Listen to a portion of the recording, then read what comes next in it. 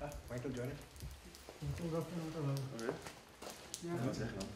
Vandaag is het dag 6 van onze Global Himalayan Expedition. We zijn naar een mooie klooster Lamayu. Ja, ik heb gefietst. Oké, alright.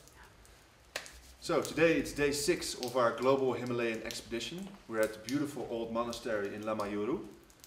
Yesterday, day 5, we did a very intensive bicycle ride all the way from Leh to the Magnetic Hill. It's about 30 kilometers. And I have to say it was pretty tough.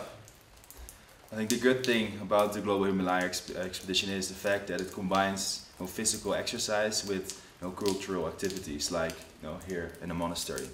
And this combination is very powerful.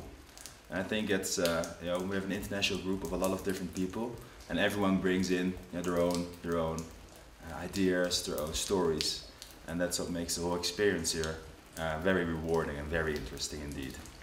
I think what we learned from our visit here in Lamayuru as well is about commitment. It's what Paras showed when he built the e-base. It was what all the people who are in the expedition showed when they came here. It's what we learned during our own cycle for water from the Arctic to the Antarctic. But it's taken to a whole nother level when you go here to this monastery and you see the commitment that the monks show towards their religion. This monastery is famous for one of its founders in the 11th century to be secluded in a cave for 12 years. Can you imagine being in a cave for 12 years meditating and then coming out and telling your stories to the rest of the world? Amazing commitment, and this is what you can see in this whole area. It provides great inspiration for anyone that comes to this place.